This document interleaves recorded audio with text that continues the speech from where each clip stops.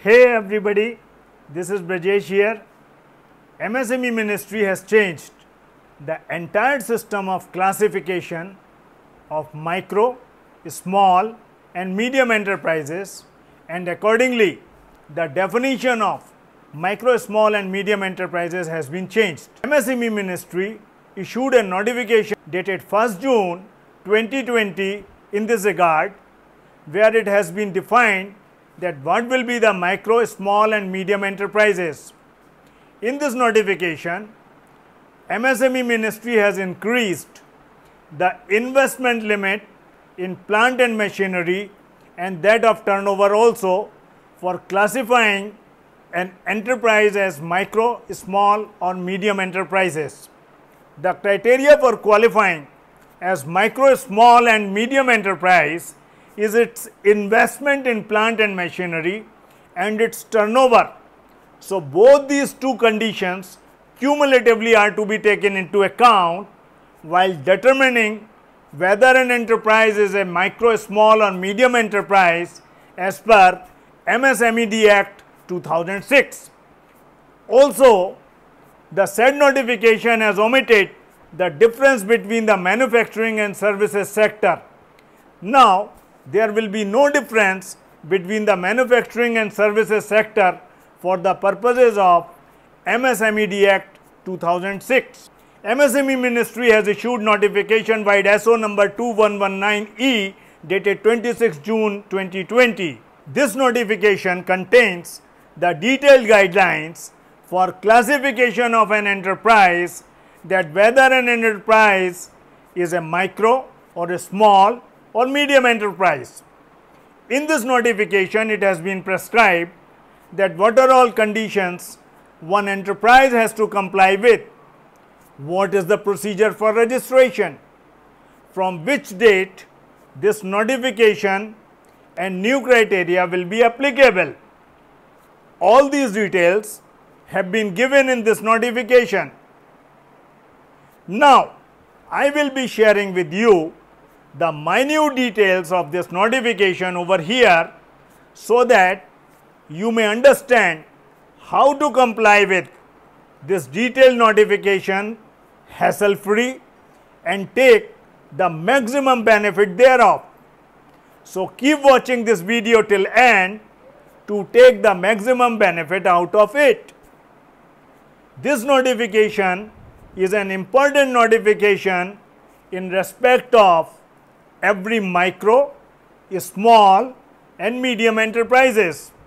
Therefore, the MSME Ministry has transparently detailed out each and every aspect in respect of micro, small and medium enterprises in this notification. One important point is to be kept in mind and noted that now there is no separate criteria under MSME definition for manufacturing and services sector, which earlier used to be. Hence, the differentiation between manufacturing and services sector for the purposes of classification, whether an enterprise is a micro, a small or medium enterprise, for the purposes of MSME Act has been removed. Now, the criteria to determine whether an enterprise is micro, small and medium enterprise is a combination of its investment into plant and machinery and its turnover. So, now it is important that both these criteria, that is investment in plant and machinery and turnover, will decide now that in which category, that is micro, small or medium category, your enterprise shall be classified under MSME Act. Now, you should understand that for the purposes of classification of an enterprise as a micro enterprises, what is the criteria?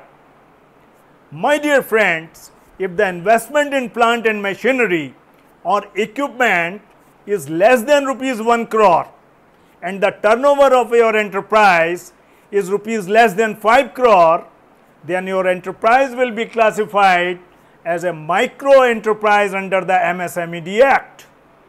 Next category under MSME Act is small enterprises for the purposes of classification. A small enterprise is that which is having its investment in plant and machinery less than rupees 10 crore and its turnover is less than rupees 50 crore. If both these criteria are being fulfilled by an enterprise, then that enterprise shall be classified as a small enterprise under the MSME Act. Next category under MSME Act is medium enterprises. It is required that its investment in plant and machinery should be less than rupees 50 crore and its turnover should be less than rupees 250 crore. If that be the case, then an enterprise shall be classified as a medium enterprise under the MSME Act. Now, the question will be coming to your mind that how you will determine the turnover of your enterprise for the purposes of classification. How you will determine investment in plant and machinery for classification of your enterprise as a micro, a small or medium enterprise. The question will also be coming in your mind that what are all documents you have to submit for getting this registration under MSME Act, or whether this will be under self-declaration basis. You will be thinking that you are already registered under MSME Act, then whether you are required to take fresh registration, and if yes, what will be the last date by which you should obtain that fresh registration. So now I will be discussing with you in detail all these things which will answer all your questions which are coming to your mind. Reply to all these questions which are coming to your mind is available in notification dated 26th of June 2020 issued by MSME Ministry, which I am going to share with you now for bringing clarity to you so that there is no ambiguity in your mind while classifying your enterprise as micro, a small or medium enterprise as per the MSME Act. MSME Ministry has made the registration under MSME Act now very simple and completely hassle-free as well as online. The new registration will be known as UDYAM registration. Yes, this will be known now as a UDYAM registration in place of the earlier Udyog Aadhaar memorandum or Udyog Aadhaar registration, and this will be purely based on your self-declaration. This process will be extremely simple, seamless and entrepreneur friendly. It will set an example in ease of doing business not only in India but internationally also. It will reduce transaction time and cost. Entrepreneurs and enterprises can focus on their real work and become globally competitive. Now I will share with you first the benefits of getting registered as UDYAM. 1. UDYAM registration helps in getting government tenders. Number 2. Due to UDYAM, the bank loans become cheaper as the interest rate is very low for MSMEs. 3. There are various tax rebates available for UDYAM. 4. It becomes easy to get licenses, approvals and registrations irrespective of the field of business, as business registered under UDYAM are given higher preferences for government licenses and certification. Number 5. They get easy access to credit at lower rate of interest. Number 6. Registered UDYAMs gets tariff subsidies and tax and capital subsidies. 7. Once registered, the cost getting a patent done or the cost of setting up the industry reduces, as many rebates and concessions are available to MSMEs. Now I will share with you the most important points of the UDYAM scheme. registration of all existing enterprises is now necessary.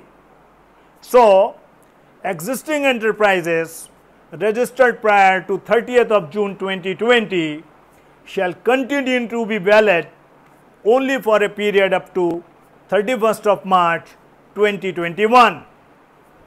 Such enterprises shall register again on UDYAM registration portal after July 1st, 2020. All enterprises registered till 30th of June 2020 shall be reclassified in accordance with this notification. An enterprise for this purpose will be known as an UDYAM and its registration process will be known as UDYAM registration. The MSME registration process is fully online, paperless and based on self-declaration. No document or proof are required to be uploaded for registering an MSME. Aadhaar number will be required for registration. A registration number will be given after registration. After completion of the process of registration, an UDYAM registration certificate will be issued. There will be no need for renewal of registration. PAN and GST link details of investment and turnover of an enterprise will be taken automatically from the respective government databases. The website link for getting this UDYAM registration is udyamregistration.gov.in. After logging on this website, you can get your UDYAM registration based on your self-declaration now. You may get the registration of your MSME enterprise on this website which is provided on your screen now. You will be wondering, what is this UDYAM registration certificate? Yes, it is nothing new but the new name given to the MSME registration. Now it will be known as UDYAM registration in place of earlier Udyog Aadhaar memorandum or Udyog Aadhaar registration. Also, it will be free of cost. You need not to pay even a single penny for getting the new UDYAM registration. Further, you need not to upload any document at the time of applying for this registration. You will be getting the UDYAM registration certificate in electronic form. You will be getting the UDYAM registration certificate online and it will not be issued in hard copy. Now, you may download it from the site. It will be called e-UDYAM registration certificate. For the sake of clarity again, you may just keep in mind that the composite criteria of investment and turnover has now been prescribed for classifying your enterprise as micro, small and medium enterprises. Now one question will be coming to your mind that okay, your enterprise is having the investment in plant and machinery of less than rupees 1 crore, but the turnover of your enterprise is say rupees 10 crore. Then in which category this enterprise shall be classified?